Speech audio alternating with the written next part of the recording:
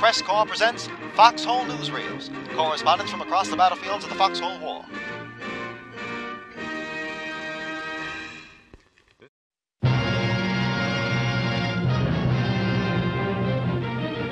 All hell breaks loose across multiple fronts, as isolated skirmishes spiral into grand engagements.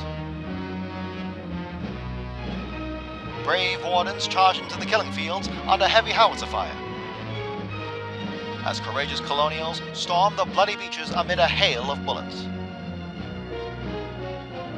The fighting is fresh for both sides, as armies have only just begun to mobilize, determined to meet the many dangers ahead with vigor and energy.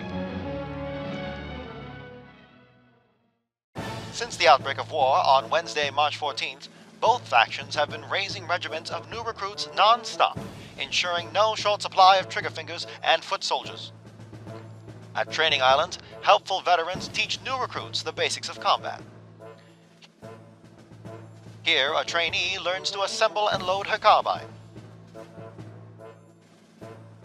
Here, the importance of stances is taught, particularly the balance between mobility, profile, and accuracy.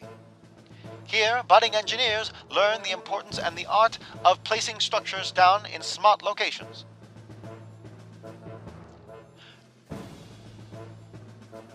But training or not, nothing can prepare a recruit for the enormity and complexity of the war they're about to join.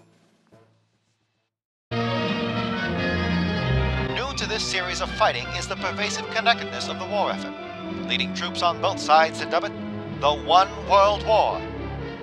From Veranic Coast to the Endless Shore, from Westgate to the Umbral Wildwoods, from these clashes on the mainland to fights in far-flung territories such as Tempest Island and Fisherman's Row, the shadow of war has left no part of the landscape untouched.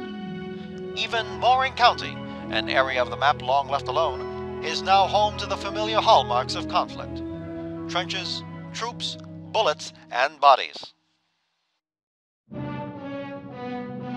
Armies have begun moving en masse across regional lines for wide flanking maneuvers, as combat engineers are adapting to the new attack lanes with more fluid, hands-on fortifications stretching across kilometers of land. Meanwhile, logistics companies are converting swaths of captured territory into industrial districts, churning out fuel and materials for front lines far from the factories. And with more convoys crossing longer roads, the new opportunities for raiding necessitates the creation of a tighter security infrastructure to protect a ballooning demand for equipment. As the theater of war grows ever more dynamic, more men and women will be needed for more vital tasks, with even more expected of every single one. Who will meet the demand? Who will answer the call? With shiny new war memorials ready to be eternally inscribed with the names of the victors, neither faction is stepping down or slowing down. This is the Foxhole War. This is Foxhole.